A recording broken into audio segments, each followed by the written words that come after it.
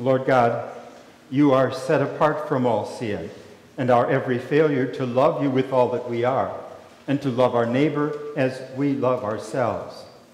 We see our guilt. We stand silent before you. We have nothing to say in our defense.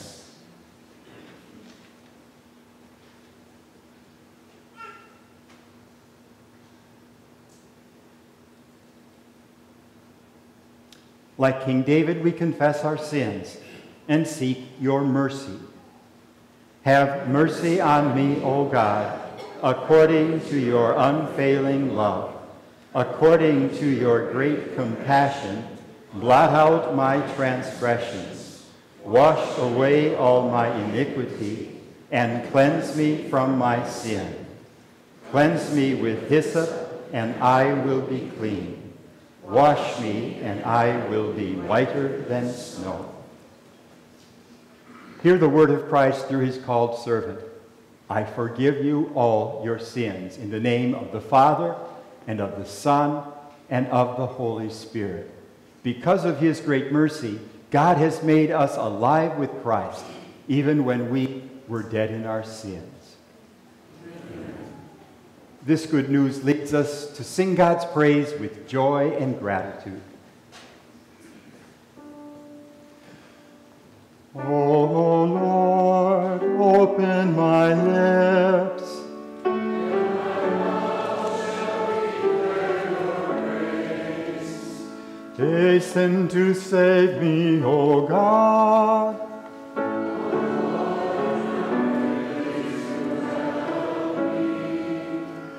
Give glory to God, our light and our life. Come, let us worship. Come, oh come, let us sing to the Lord. Let us shout with joy to our saving rock. Come, enter in with our songs of praise. Come, enter in with thanksgiving. Oh, come, let us sing to the Lord. Let us shout with joy to our Savior God. Come, enter in with our songs of praise. Come, enter in with thanksgiving. You are a great and a wondrous God, cupping in your hands all the depths of earth. You made the hills and the mountains high. You made the seas and the dry land. Come, let us sing to the Lord. Let us shout with joy to our saving God. Come, enter in with our songs of praise. Come, enter in with thanksgiving.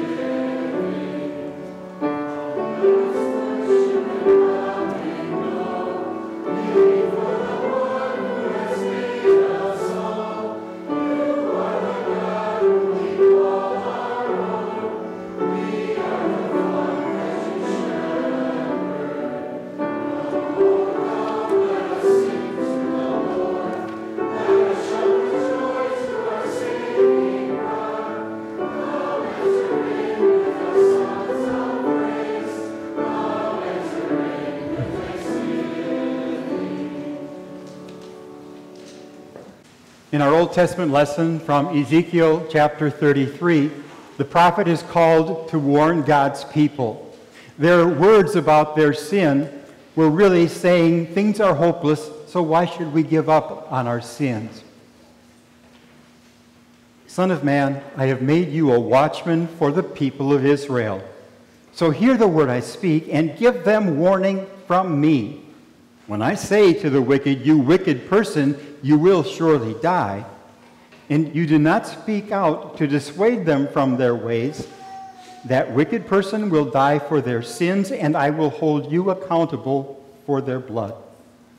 But if you do warn the wicked person to turn from their ways, and they do not do so, they will die for their sin, though you yourself will be saved. Son of man, say to the Israelites, this is what you are saying. Our offenses and sin weigh us down, and we are wasting away because of them. How then can we live? Say to them, as surely as I live, declares the sovereign Lord, I take no pleasure in the death of the wicked, but rather that they turn from their ways and live. Turn from your evil ways.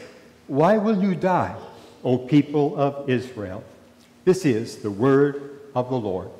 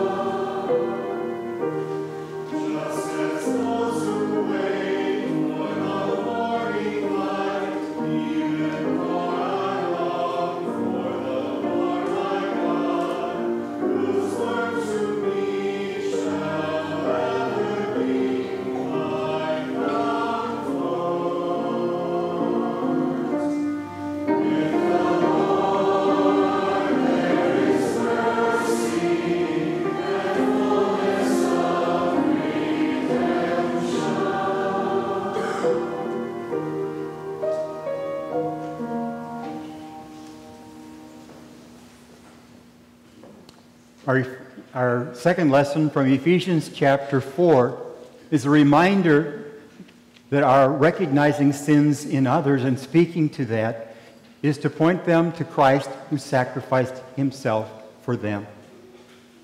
Do not let any unwholesome talk come out of your mouths, but only what is helpful for building others up according to their needs, so that it may benefit those who listen.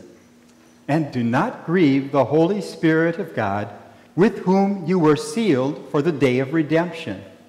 Get rid of all bitterness, rage and anger, brawling and slander, along with every form of malice. Be kind and compassionate to one another, forgiving each other, just as in Christ God forgave you.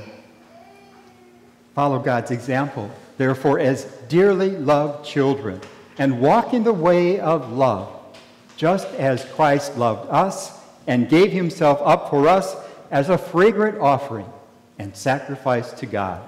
This is the word of the Lord.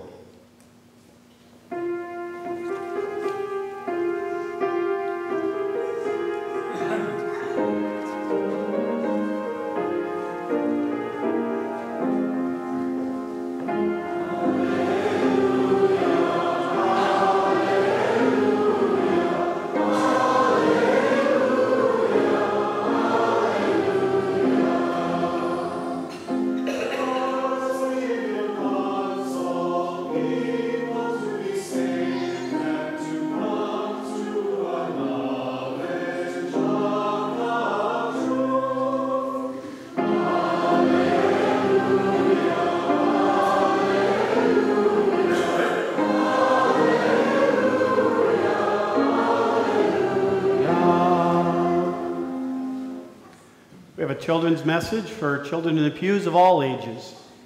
You know what I have up here with me today? This is some wasp and hornet killer. This is poison, okay? Now let's say that one of you children have a playmate or maybe a little brother or sister, and they don't know any better, and they think it'd be kind of cool to put this on their ice cream as a topping. Or maybe they want to spray it in their mouth. That'd be kind of fun to do, right?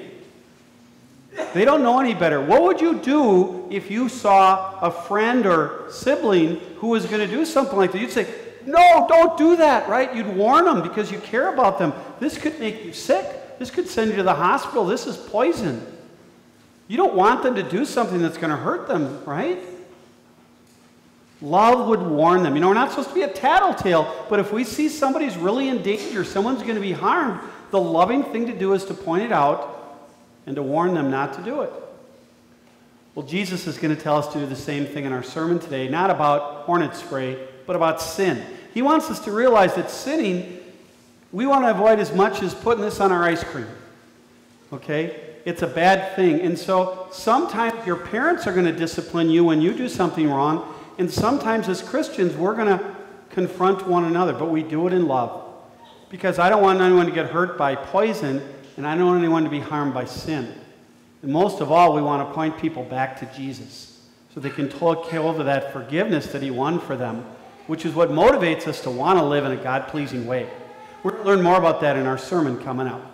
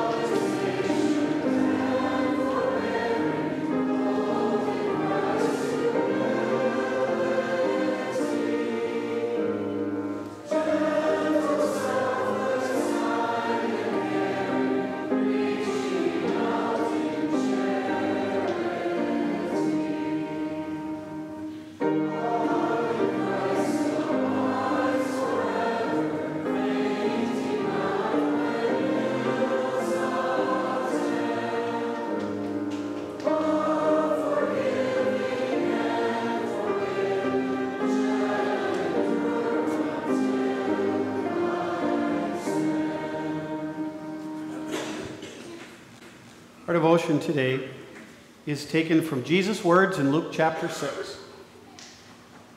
Do not judge, and you will not be judged. Do not condemn, and you will not be condemned. Forgive, and you will be forgiven. Give, and it will be given to you. A good measure, pressed down, shaken together, and running over, will be poured into your lap. For with the measure you use, it will be measured to you. Jesus also told them this parable. Can the blind lead the blind? Will they not both fall into a pit? The student is not above the teacher, but everyone who is fully trained will be like their teacher. Why do you look at the speck of sawdust in your brother's eye and pay no attention to the plank in your own eye? How can you say to your brother, "Brother, let me take that speck out of your eye," while you yourself fail to see the plank in your own eye? You hypocrite! First, take the plank out of your own eye, and then you'll be able to see clearly to remove the speck from your brother's eye. This is the word of our Lord. I also invite you to look to page 13 of the worship folder. It has a sermon outline. You can take that home to meditate on the key points this week.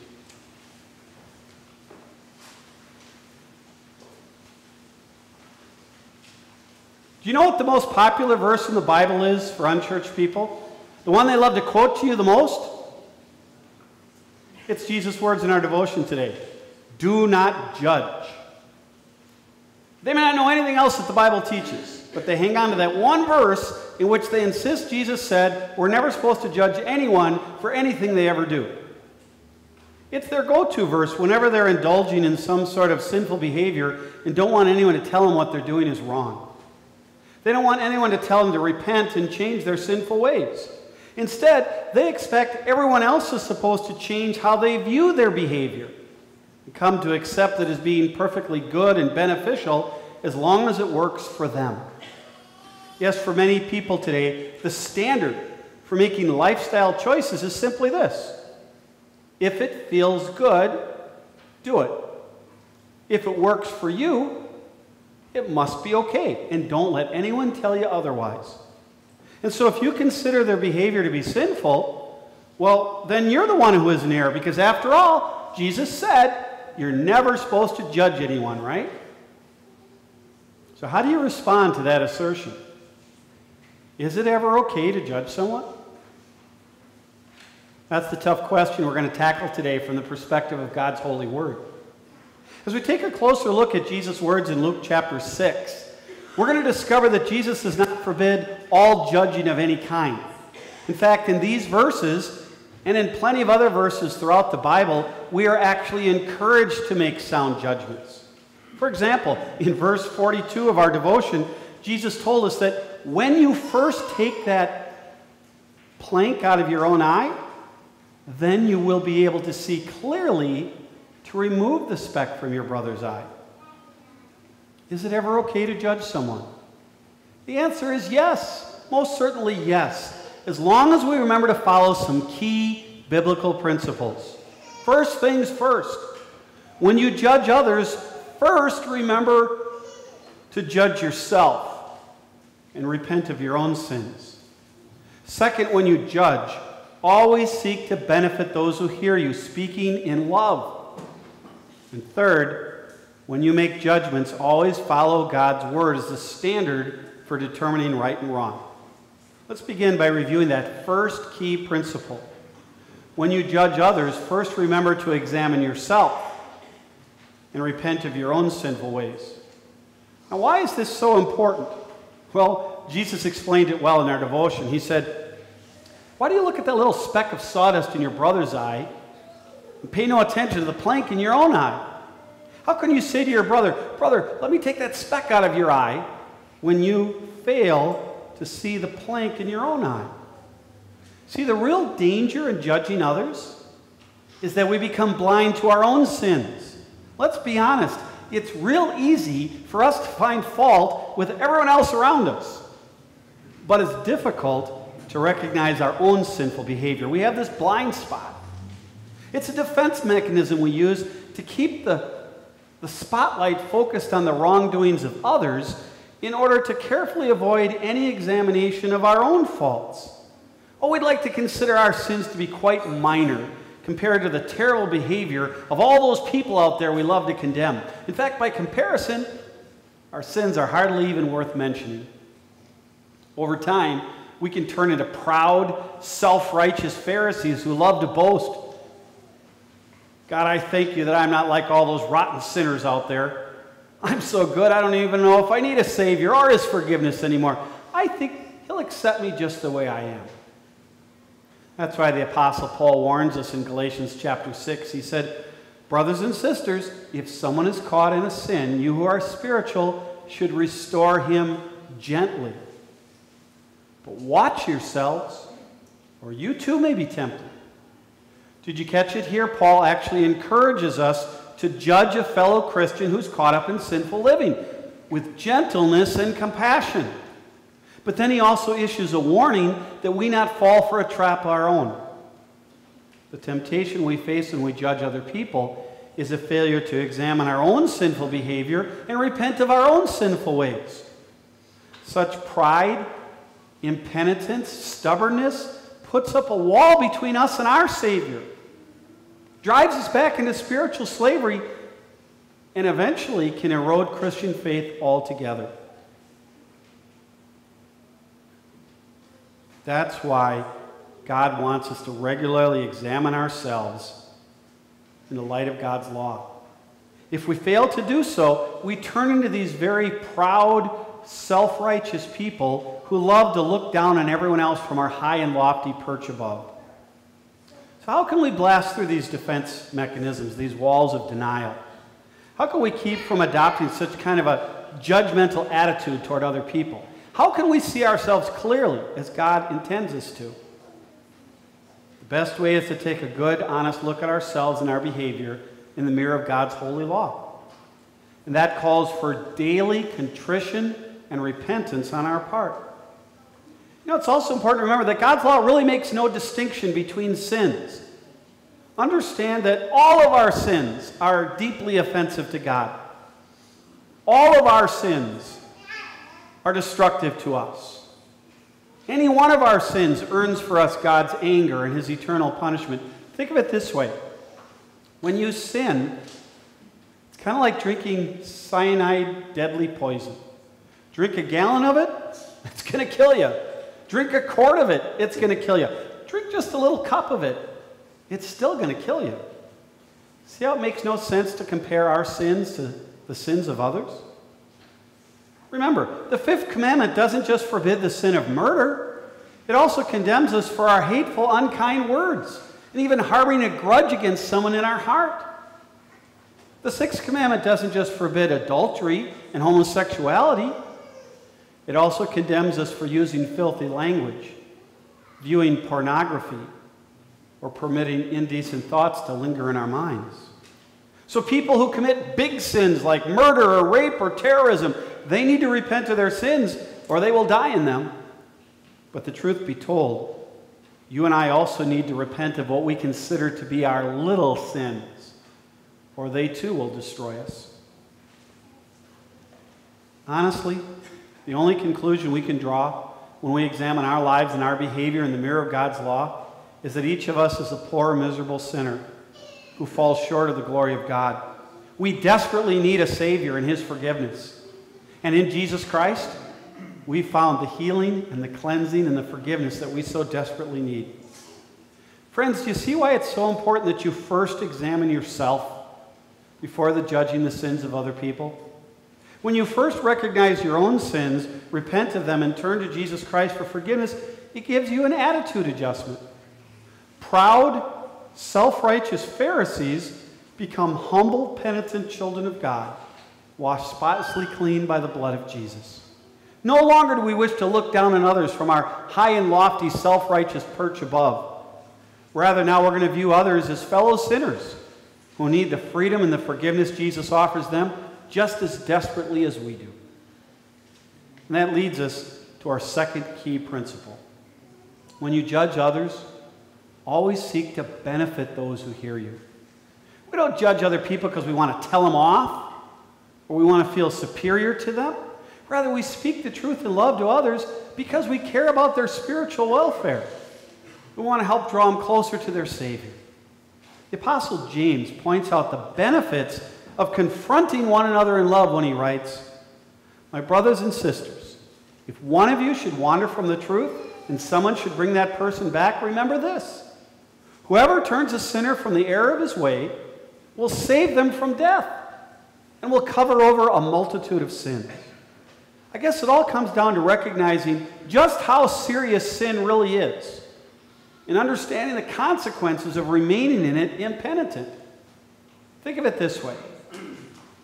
Let's say that out ahead a bridge has collapsed, and everyone who goes over that bridge is going to plunge to their death. But a thick, heavy fog obscures that bridge, and so people don't recognize the danger that lies ahead for them. But you do. You know what's going to happen to those people if they keep heading down that deadly path. Will you warn your neighbor of the danger they're facing, or keep silent? Love would compel you to warn them, to confront them, to urge them to turn around and turn back to safety, wouldn't it? Now, what if there were 100 other people on that road foolishly just waving the people on, saying, "Keep going that way, it's fine, it's safe"? Would their foolish talk stop you? No, if you truly recognize the danger they're facing, you truly care about their welfare, you would feel compelled to confront them, to warn them, to do everything you could to save their life. Love would compel you to speak and act for their benefit.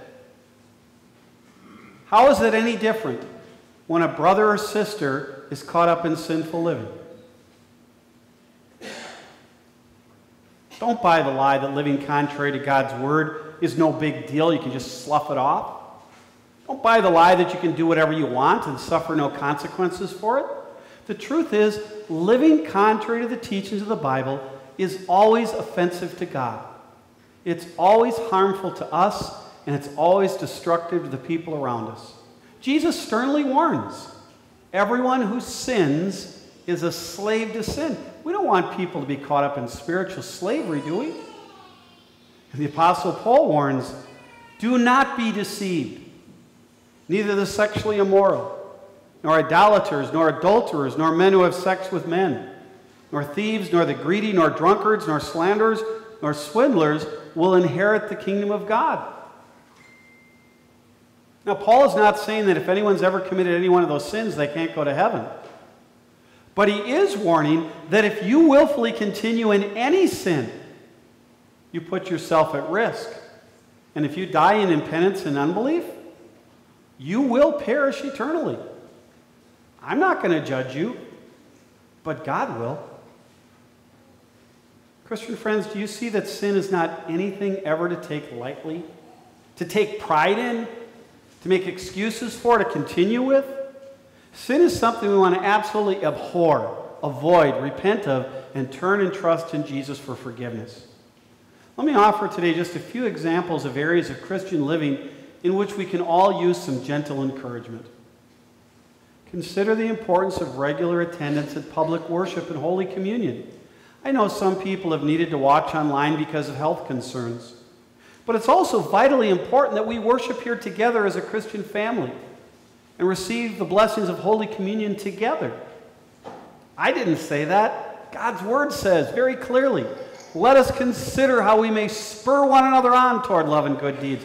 Let us not give up meeting together, as some are in the habit of doing, but let us encourage one another. Who do you know who is absent from Holy Communion and worship right now? Understanding the tremendous benefits of gathering together here in God's house and the consequences of drifting away, who can you reach out and invite and encourage to return to worship next weekend? Remember, speaking up and talking to someone is actually an act of love and concern for your brothers and sisters in Christ.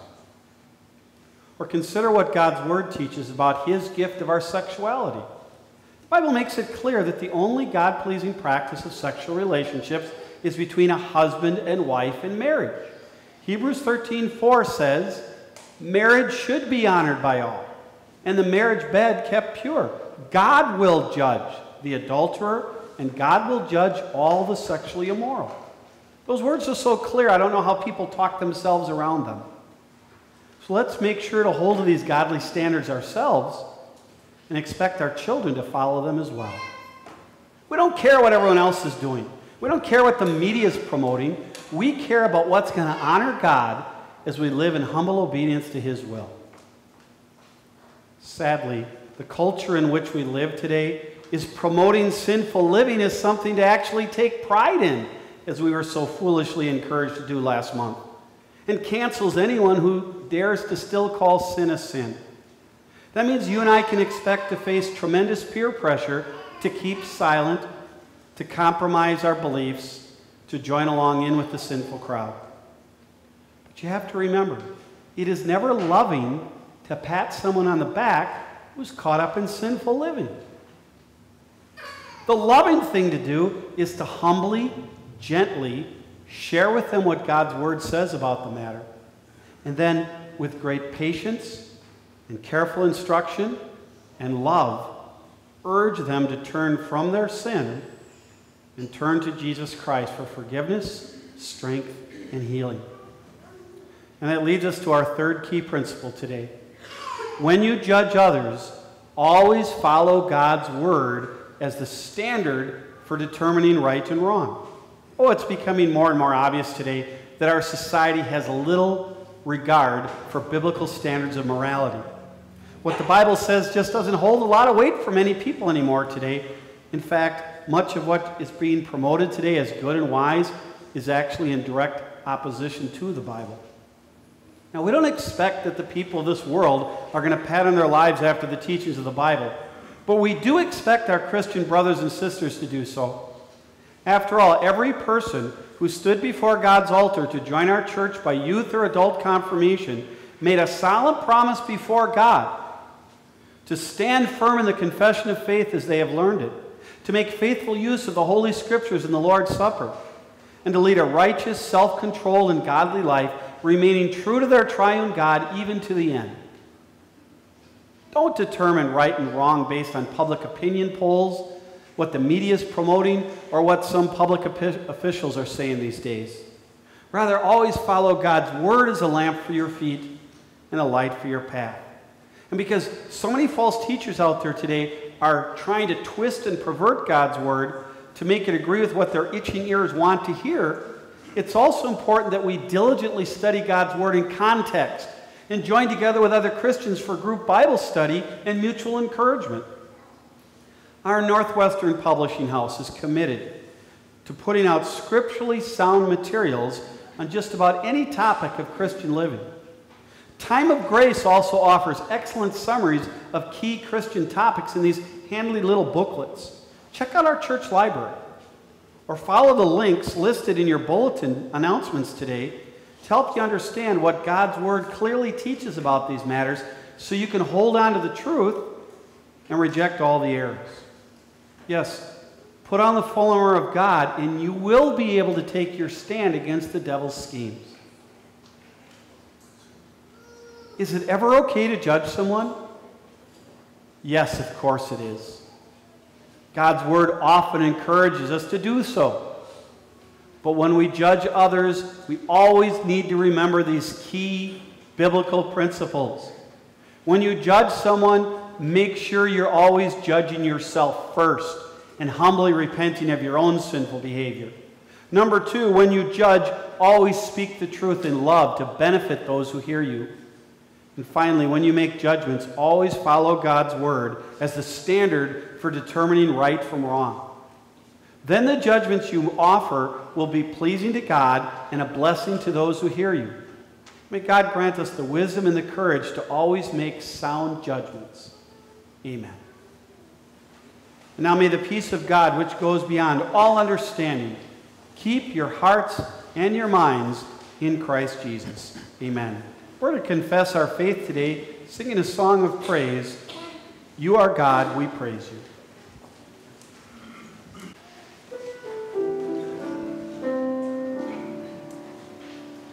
You are God, we praise you. You are Lord, we acclaim you.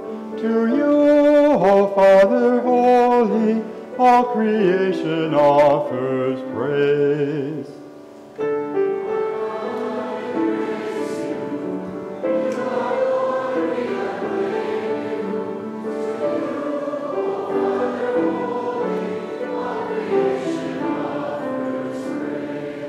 With the angels in heaven, with the cherubim and seraphim, with apostles and prophets, with the martyrs and your holy church,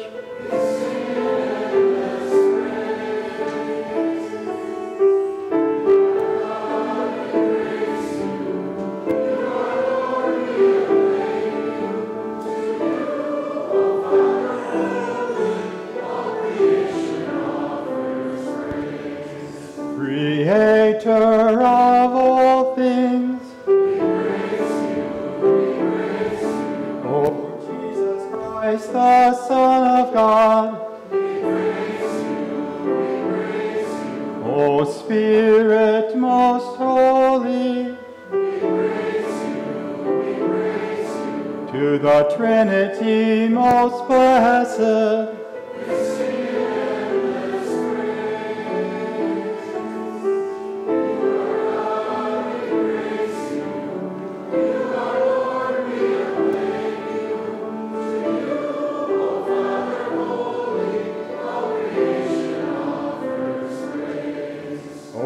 Christ, King of glory. You became a man to set us free.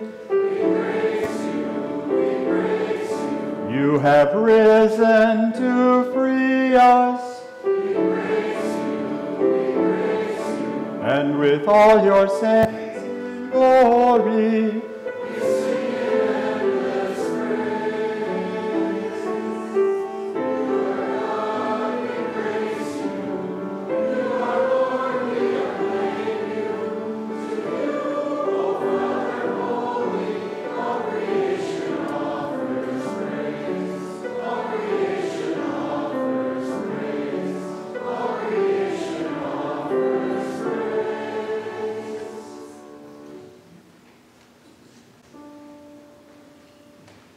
in the morning, O Lord, I call to you. Be merciful to me and hear my prayer. Lord, have mercy. Christ, have mercy. Lord, have mercy.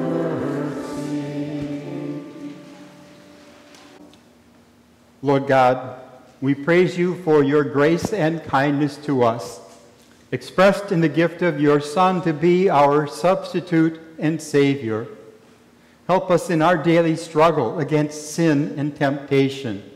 Empower us to break free from sinful habits and overcome temptation. Help us to know the sacred truths of your word, defend them, and live by them. Bless our witness to those who are caught up in sinful living. Help us speak the truth in love for their benefit. Give us humility, wisdom, and courage to correct one another and build one another up in love. Bless our ministry here at Good Shepherd and the Lord's work elsewhere. Open hearts to hear and believe the good news about Jesus. We seek your protection this day for Thomas Gatsky, grandson of Lloyd and Joyce Gatsky, who has been deployed to Saudi Arabia. Direct his heart to your eternal Son, Jesus Christ, and to his unchanging, faithful love. Lord, gratefully and confidently we come before your throne of grace on behalf of brothers and sisters in Christ. We pray for Joanne Anderson, recovering following an injury, for Richard Schuster, the son of Edna Schuster, who's recovering following surgery, for Maureen Delege, friend of Kathleen Walther, dealing with health problems, and for Don Alexander, who is currently hospitalized. Cause your healing hand to rest on them. Strengthen them in body and soul, that they might rest in your love and honor you with their lives. Lord Jesus, you are the author and protector of marriage. We give you thanks for all the blessings of body and soul that you have given to and through Roger and Marlene Youngbeck over the 50 years of their married life. May your love for your bride, the church, continue to be their joy and strength. All this, Lord Jesus, we ask in your name. And in your name we join to pray. Our Father in heaven, hallowed be your name. Your kingdom come. Your will be done on earth as in heaven. Give us today our daily bread. Forgive us our sins as we forgive those who sin against us. Lead us not into temptation, but deliver us from evil. For the kingdom, the power, and the glory are yours, now and forever. Amen. O Lord, our heavenly Father, almighty and everlasting God, you have brought us safely to this new day. Defend us with your mighty power, and grant that this day we neither fall into sin nor run into any kind of danger. And in all we do, direct us to what is right in your sight, through Jesus Christ, your Son, our Lord. Amen. Let us praise the Lord. The Lord bless and keep you. The Lord's face ever shine upon you. The Lord grant you peace for all your days. Amen.